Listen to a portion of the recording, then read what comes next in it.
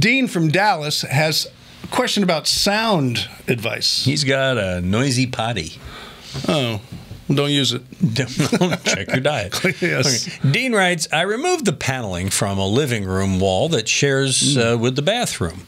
And he says, I'd like to soundproof or insulate the wall. The shared wall has a bathtub and 3 walls that have hardy blocker around that tub. So what's your advice for Dean? If you want to put insulation in there, it will muffle some sounds. I'm not sure what the sounds are, what's going on in the bathroom, but if it's a plumbing noise, then you can insulate the plumbing pipes and you can reduce some of the noise that way. If somebody's doing other things in the bathroom, we'll have to find out. I was saying check your diet. Or you can check your diet. Grape nuts works. The bottom it'll be noisy for a little while, then it'll quiet down, but you won't be groaning so much. Right.